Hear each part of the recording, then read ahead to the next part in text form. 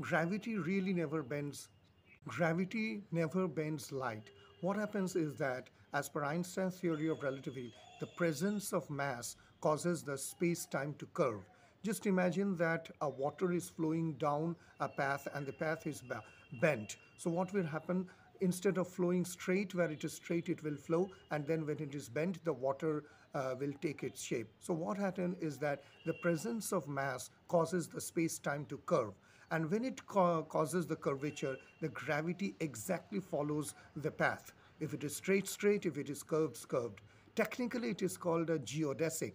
So what happens that when a starlight bends, it is not that the gravity is pulling that ray of light. No, what happens is that the presence of mass or the star or a black hole causes the space-time curvature, and that curvature actually is followed by the trajectory of light, and hence it appears the light to be bent.